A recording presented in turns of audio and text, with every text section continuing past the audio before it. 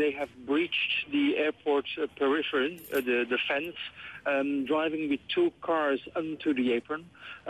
They have driven to an aircraft that was almost ready for departure. This was a passenger flight of the Swiss airline Helvetic, operating on behalf of Swiss. They had about 20 passengers on board at the time.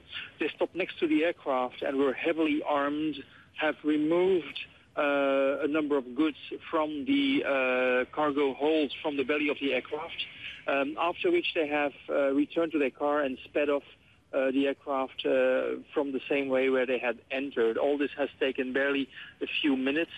No shots have been fired. No one got hurt. So this was a very precise, almost military organized and well-executed robbery.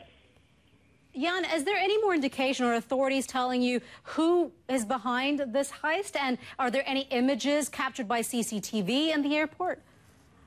Well, please understand that I cannot go into the details on our security measures when it comes to CCTV and that sort of things. But we are an airport that is, as all international airports, subject to very strict aviation security and safety regulations.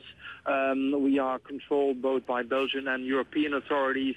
And normally we have excellent reports. As the airport to the capital of Europe, we perform excellently there. So it comes as a big surprise that something like this is possible. But of course, this is rather connected to banditism and organized crime rather than aviation security.